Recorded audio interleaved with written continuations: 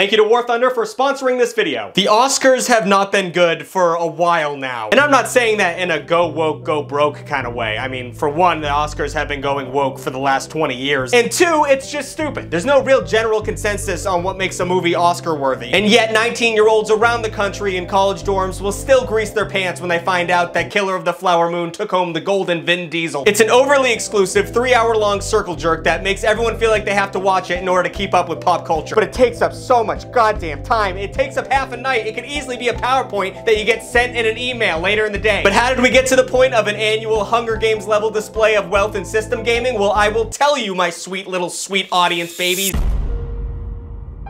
The year is 1929. People are discovering how to use cameras, and it's become such a hobby that someone had the idea to hand out trophies about it. Thus, the first Oscars were born, with a ceremony that only lasted 15 minutes, something that could easily be done today, except for the fact that they have to find ad space for movies in between the one long ad for movies. It also only used to cost $5 to go to the Oscars, and nowadays, I looked it up, you can't even find the prices of what an Oscar ticket costs, and that usually means it costs an ungodly amount, like buy a boat and don't use it kind of money. Also, if you didn't already know, Oscars are not the real name for the ceremony. It's technically called the Academy Awards, something that confused 10-year-old Tucker as much as it confuses 26-year-old Tucker. For the longest time, I thought these were two different award shows, and every year I just happened to miss one of them. I might be an idiot, but this is not good branding. But where did the name Oscar come from, you ask? Well, it is the dumbest origin story of all time. You'd think they would name it Oscar after a great filmmaker, or at least it was an inside industry joke at the time. But no, it's credited to Margaret Herrick, the Academy's first librarian, known for being fun, those librarians. The story goes that the librarian looked at the statue and said, huh, that reminds me of my Uncle Oscar.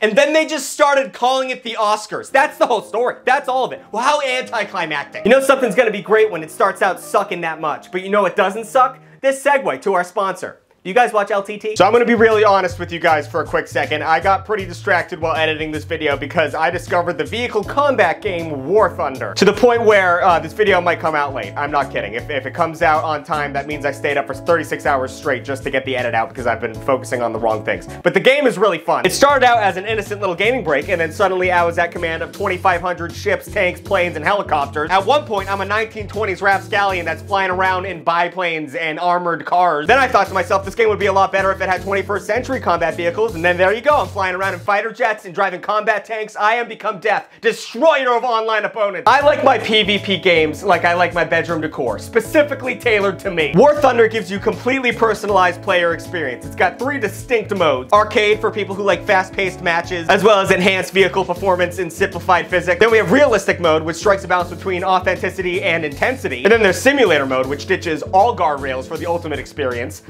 I'm not good at this one. I need someone to hold my hand a little bit, good lord. But some people love that, so, you know, to each their own. The game's made for everybody. At the end of the day, you're driving incredibly detailed vehicles from 10 major nations, realistic graphics, and authentic sound effects that place you right at the helm of Death Machine. Personally, I hate when I find a new game that I love and all 2 of my friends won't download it even though it's free just because they're lazy and being dicks to me. So hopefully you guys can hop on and go nutty with me on the stick. I provide you with a link in my description for both new and returning players. Anyone who logs in with a brand new account or returns to their original account that hasn't been played on in 6 months using my link will get a bunch of sweet, sweet goodies. This link is your metaphorical key to join a community of 70 million players on PC, Xbox, and PlayStation for literally $0. And what does this key also give you? Well, a bunch of cool things that War Thunder told me I could give you if you guys are low-key and chill about it. We're talking exclusive access to 100,000 silver lions, 7 days of premium account access, an exclusive Eagle of Valor vehicle decorator. That was hard to say, but it is cool. So go ahead and give that link in the description a fat click if you want to have fun with vehicles without buying a car or booking through Delta. And thank you to War Thunder for making a combat game that puts you at the center of the most powerful war machines of our time.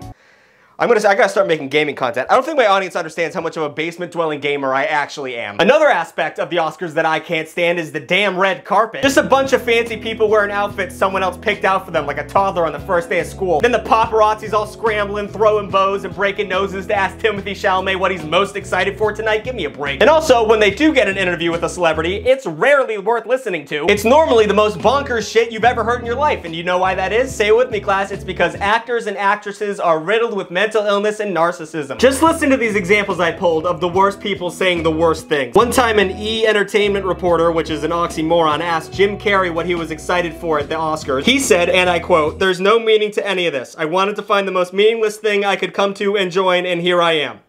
Yeah, oh, did you forget your fedora at home, edgelord? I mean, listen, I agree with what he said. That's the whole point of the video that I'm making. But he's not saying it honestly. It's hard to say what I'm trying to say here. You know that kid who didn't go to prom, but he kept telling you that the reason he's not going is because it's just an exercise in teenage futility? Like, I get it, you know, believe in your beliefs, but you're just kind of performing right now, and it's super obnoxious. Or how about at the 2015 Oscars? Someone asked Dakota Johnson's mom, Melanie Griffith, which I didn't know was her mom until I wrote this script, if she had seen her daughter's performance in 50 Shades of Grey. But what she was really asking her mom was, hey, did you check out your daughter being a slut on film? I mean, Jesus Christ, why would you ask that? Why would you ask anyone that? Melanie Griffith replied, that's a hard name to say. Well, she's a really good actress. I don't need to see that. I don't need to see how good she is. Yikes, dude. Only in Hollywood would someone ask someone else's mom if they've seen their daughter fake an orgasm, and only in Hollywood would the mother respond. What the hell's going on over there? And of course we have Hugh Grant, the most charmingly awkward man alive at the 2023 Oscars, giving us one of the most painstakingly awkward interviews. Are you excited to see anybody win? Do you have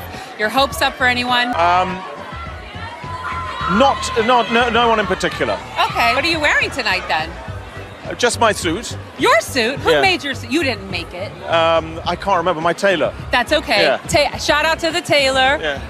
What does it feel like to be in Glass Onion? Well, I'm barely in it. I'm in it for about 3 seconds. You know what? I fuck with this heavy. It's not like Jim Carrey where he's pretending not to care. I really think Hugh Grant has been done with his job for like the last 20 years. I think he's just collecting paychecks now, and I gotta appreciate that. Another part of the Oscars that is stupid is, of course, the whole reason people show up to this thing, which is the awards themselves. Now, I don't want to spend the next couple minutes trashing on somebody who, in their field, has been working towards the highest honor they can achieve through, you know, hard work and success. But here I go. I mean, first of all, a movie or an actor winning an Oscar can do a lot for them, and I'm talking financially. And much like the refs in the NBA, if you can earn money by fixing a system, a lot of people are gonna do that. A lot of people are gonna jump in on that opportunity. When you win an Oscar, you don't just win an Oscar. There is a lot of things that go behind winning an Oscar that are all shady and poopy. Just a heads up, everything I'm about to talk about, I learned from an episode of Adam Ruins Everything. He talked about the Oscars and how awful they are, and it changed my life back in 2016, so I'm gonna pass the savings on to you. I love Dropout, I love Adam, please don't yell at me. Production companies spend millions upon millions of dollars throwing up ads everywhere in LA saying that, hey, this movie should win the Oscar. Hey, this guy, he should win an Oscar. This subconsciously influences voters to think a little bit harder about how Mark Ruffalo should maybe win the gold this year. And that's just the tip of the iceberg when it comes to, you know, bribing their way into winning the Oscar. These studios pay for expensive ass lavish parties that, you know, any voter can come to and mingle with the elites and also meet the people you might vote for face to face. You tell me how you'd vote for anyone else after having a 5-minute conversation with Emma Stone. I would never want to hurt her. She deserves the win. The voters also get free copies of the movie, obviously, so they know what they're voting on, but when they send them the free copies of the movies, they get free gifts too. Like, they can get an iPad with their movie, which is, you know, not technically a bribe, it's not cash, but it's obviously something shady. And also, side note, who the fuck is voting for these things? Who's in charge of vote? I mean, look at this guy.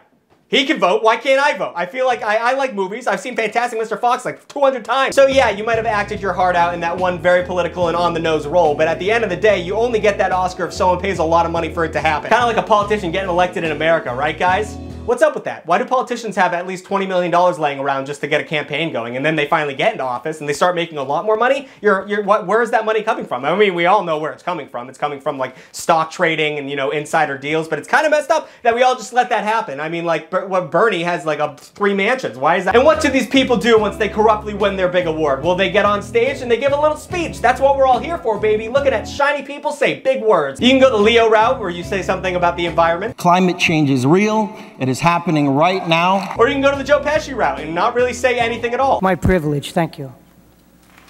Baller move, Mr. Pesci, baller move. But then some people just get a little friggin' weird about it, dude. For example, eccentric weirdo, who I do love, Joaquin Phoenix, went a little bit off the rails when he got his medal Mr. Clean. I'm just gonna read verbatim what he said, and you guys in the comments tell me what you think about this, because it's kind of terrifying. I think that we've become very disconnected from the natural world, and many of us are, what we're guilty of is an egocentric worldview, the belief that we're the center of the universe. We go into the natural world and we plunder it for its resources.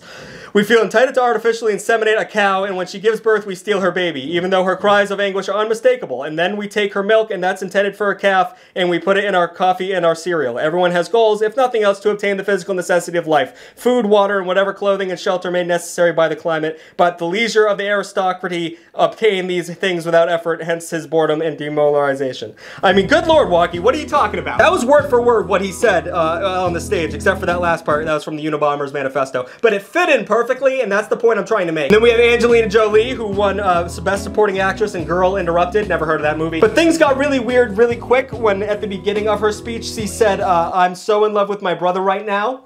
which is odd.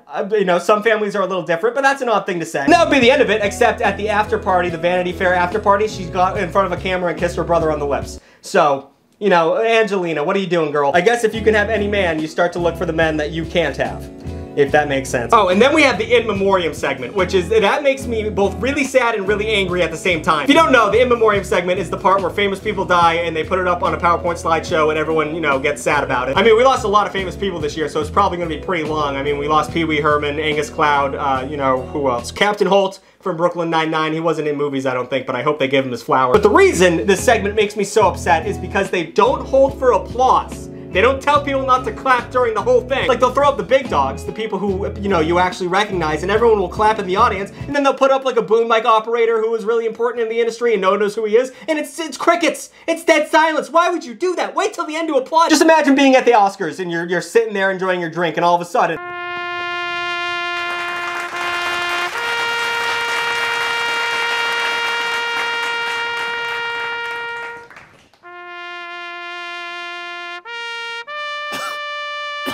and also, you shouldn't be cheering for a dead guy regardless. It's a weird ritual we do. So those are all the reasons why the Oscars make me mad. I could have probably found more reasons, but you know, at the end of the day, this was more of a stream of conscious video. I don't even know if I'm gonna be able to like segment it into different acts. This is probably just gonna be a one long mouth diarrhea. With all that being said, have fun and watch the Oscars. It is pretty fun, especially because of the hosts and the presenters that make it fun and actually put effort in. Just make sure not to worship the people up on stage, because they're actors, they will manipulate you, they're really not that important, and they don't say anything worth hearing. So there you go. They're all flying private jets and telling you to use paper straws anyway. So, new videos every Saturday. Like, comment, and subscribe if you love me. Here's a clip of my cat knocking over my light earlier today. That sucked. Jesus.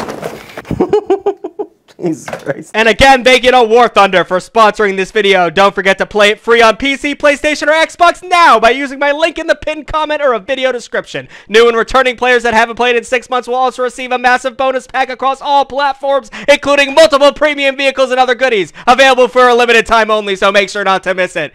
Woo!